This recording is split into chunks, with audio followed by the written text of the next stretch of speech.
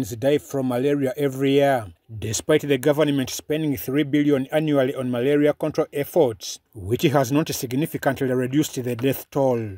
To combat this, the ministry prepares a nationwide administration of the malaria vaccine to infants starting October this year. We are concerned about low coverage of immunization in our country, especially in urban areas like Kampala Metropolitan. We are concerned about hygiene and sanitation. We need people to embrace the lifestyle of cleanliness.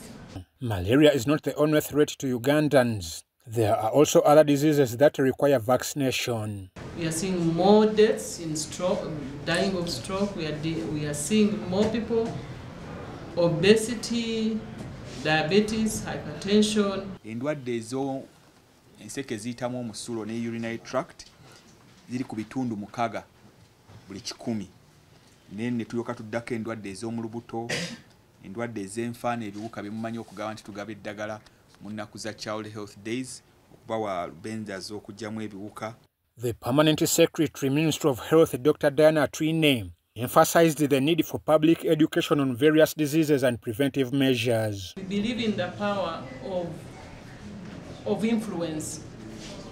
We know the religious leaders have a lot of influence on the common people, that they lead, they interface with people every day. And we know that right now the monster that we have in the house is the behavior change.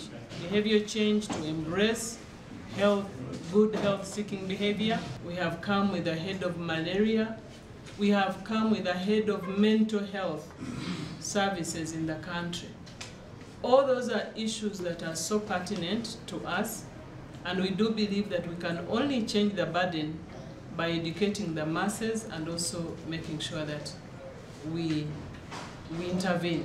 According to Dr. Atwine, HIV/AIDS remains a significant threat among school-going children, many of whom are reluctant to get tested.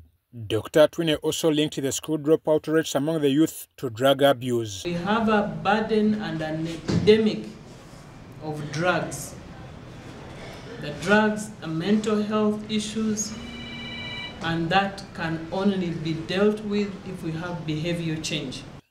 In response to the increasing number of drugs at the market, Supreme Mufti Sheikh Muhammad Galabuzi urged the Minister of Health to conduct an investigation. Ebyobulamu byalekebwa kuba investors abayitawo n'eddagala.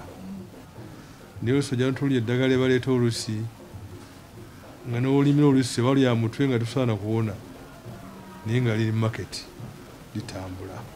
Njagala omulimu ogwo mu kuteeka amaanyi. I'm Ivan Juko, reporting for UBC.